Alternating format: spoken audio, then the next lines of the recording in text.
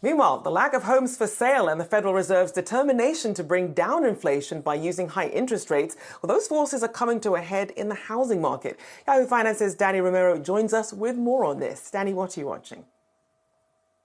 Hi, Rochelle. Well, the U.S. is dealing with a housing affordability issue. There is recent data that really highlights the issue at hand. Builders are facing a dilemma right now that if they build a home, they most likely will have to help that buyer afford that home, given the fact that mortgage rates are hovering over that 7% or hold back. But if they hold back, then that prolongs the issue of supply and inventory that the housing market needs.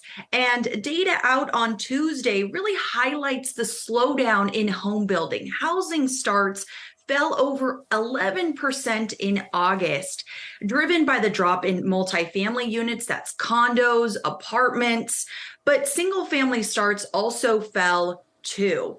This aligns with another survey out this week on Monday that really showed a very sour sentiment around home builders. Home builders are losing some of their steam, their confidence and enthusiasm that they had earlier this year.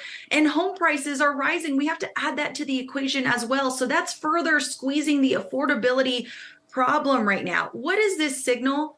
Higher mortgage rates is not only taking a toll on home builder confidence, but also consumer demand. So what's the solution here? Well, more supply. But if builders are skittish about rates and affordability, then that will further cause an imbalance in the supply, which we definitely need in the U.S. Rochelle?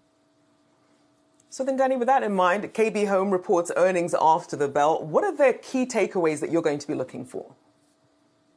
KB Home is a home builder that thrives off of build to order strategy. And in this third quarter results, one of the big prime highlights that I'm hoping to hear a lot from is the buyer demand. In the second quarter, KB Home focused on entry level buyers. Is that happening this quarter, or was there a little bit of a shift? Also incentive perks. We've heard across all the home builders about some of the incentives they've been offering, such as mortgage rate buy downs to really boost some of the sales. Is that what happened this quarter? And cancellation rate. This goes hand in hand with buyer demand.